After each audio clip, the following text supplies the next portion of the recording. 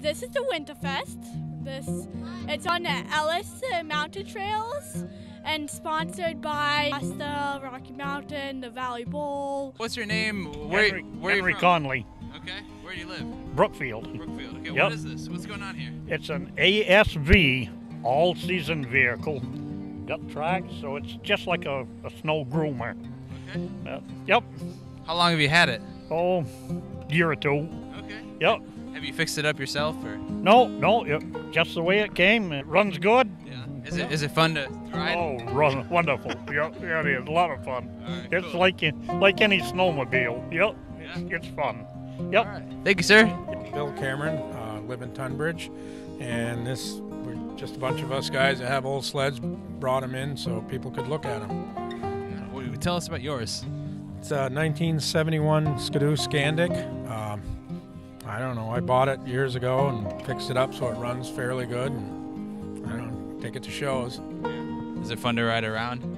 Yeah, the newer ones are a lot more fun. Is it a little uncomfortable? Yeah, no suspension, doesn't steer very good. It's loud, it smokes a lot, but other than that, it's fun, yeah. Okay, what is your name? My name is Zach Freeman. I'm with RASTA, the Rochester Randolph Area Sports Trails Alliance, and we're an organization that advocates for human-powered recreation, outdoor recreation, and we're based here in Randolph and over in Rochester, Vermont. We partnered with Rise Vermont, and we purchased about 14 pair of snowshoes for folks to use for free. And we're also doing fat bike tours as well with the Gear House, which is a new outdoor recreation and bike shop that's going to open in Randolph on March 1st. What is your name?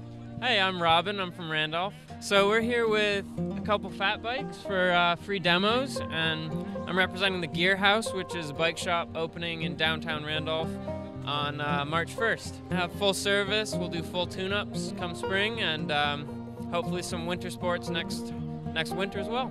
We're at 16 Pleasant Street, so right in town next to the gazebo. There's a little ski sculpture on the side of the building.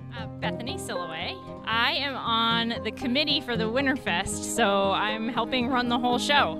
Awesome. Well, how did you hear about the Winterfest?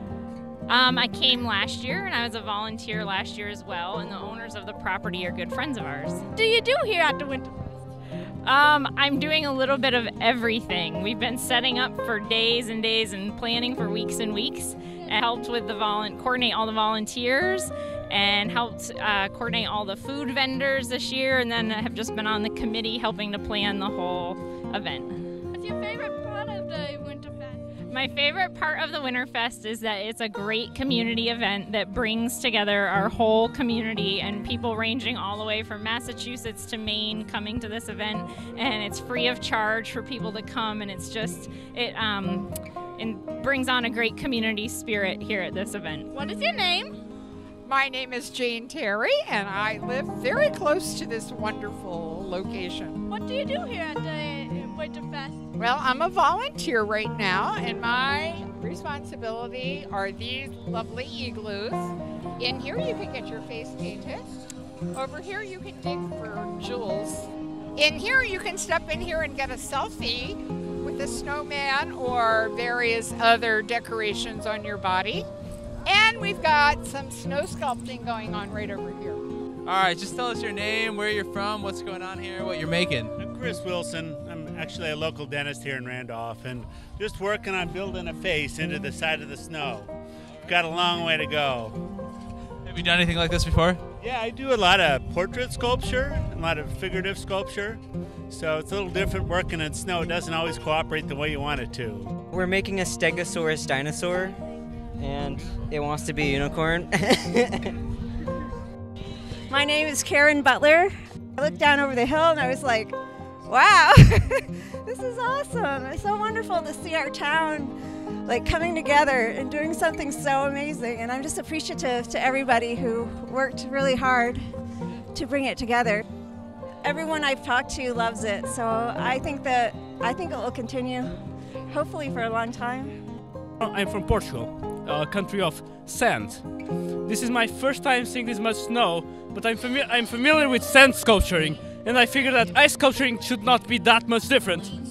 So I picked a pile of snow and I start shoveling with I think it's a plastic shovel, I have no idea what I'm doing, but it looks fish-like, I hope. So do you make sand sculpture in Portugal?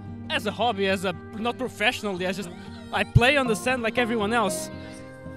So this is very different, but I'm giving it my best shot.